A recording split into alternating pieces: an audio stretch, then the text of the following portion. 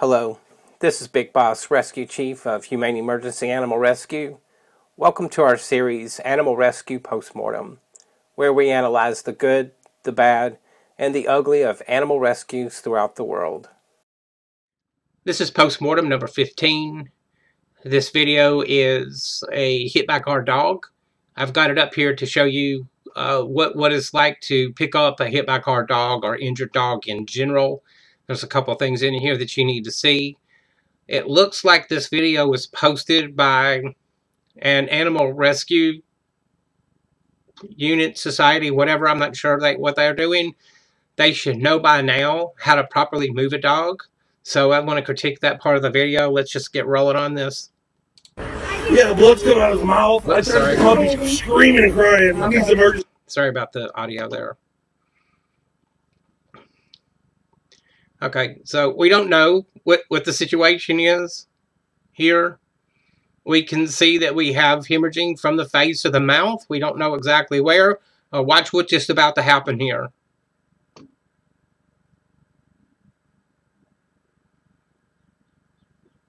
There's a grimace by the dog. It's clearly in pain. And this. Okay, look at that. Okay, this is not how you pick up an injured dog.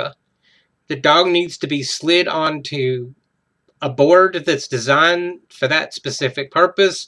And before it gets moved onto a board, it needs to be, let's watch this again, it needs to have a muzzle put on for the safety of the handler, the person who's going to be moving this dog, and for the dog's safety again. I'll remind everybody that if a dog has to be put in, if it can't be put into quarantine, what happens to it for rabies testing is you kill the animal, you cut its head off, and then you send it to the local health department so they can slice its brain up and test it for rabies. Yeah, I'm being graphic intentionally.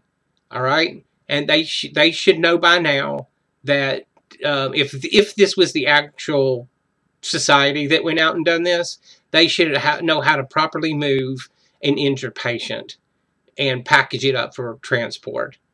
All right? The animal's not having any kind of compromised airway issues. All right? It's not having a compromised airway issue. There's no damage to the jaw that we can see or facial injuries. There's no reason that a muzzle shouldn't be used in this situation.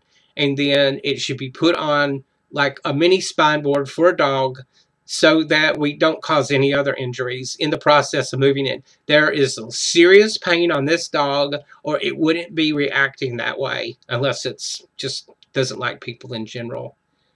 Okay? So I'll let it play out. Look down on the lower part of the screen. You'll see our email address. Email us there. If you want to send hate mail, look, all I can say is when you send hate mail, we save all of those for later so we can laugh at you. So if you want to send hate mail, go ahead. You'll entertain us because it doesn't bother us. We know what we're doing. We're pros. We've been doing it for a really long time here. Don't forget to go to our website.